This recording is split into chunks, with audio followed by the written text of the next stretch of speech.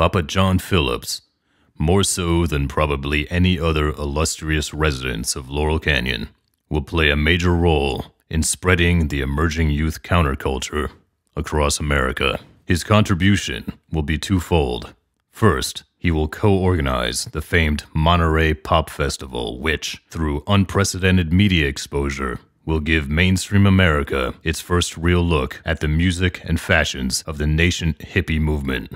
Second, Phillips will pen an insipid song known as San Francisco, Be Sure to Wear Flowers in Your Hair, which will quickly rise to the top of the charts. Along with the Monterey Pop Festival, the song will be instrumental in luring the disenfranchised, a preponderance of whom will be underage runaways, to San Francisco to create the Haight-Ashbury phenomenon and the famed 1967 Summer of Love.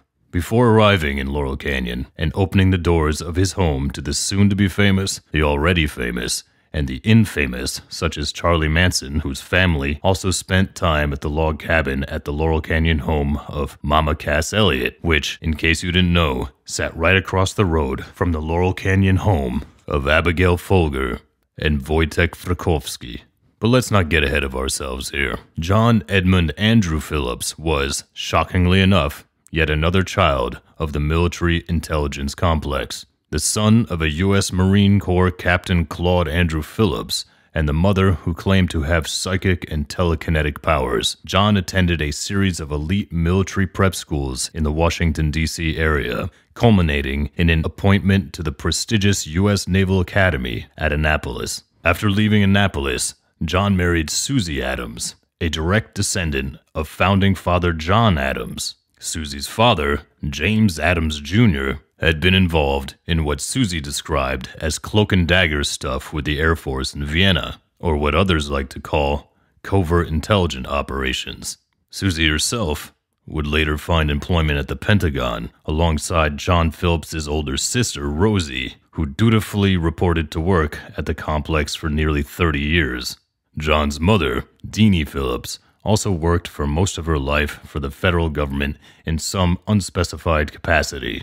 And John's older brother, Tommy, was a battle-scarred former U.S. Marine who found work on the Alexandria police force as a cop, albeit one with a disciplinary record for exhibiting extreme violence.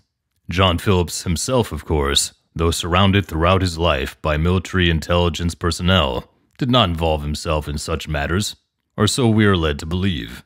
Before succeeding in his musical career, however, John did seem to find himself, quite innocently of course, in some rather unusual places. One such place was Havana, Cuba, where Phillips arrived at the very height of the Cuban Revolution.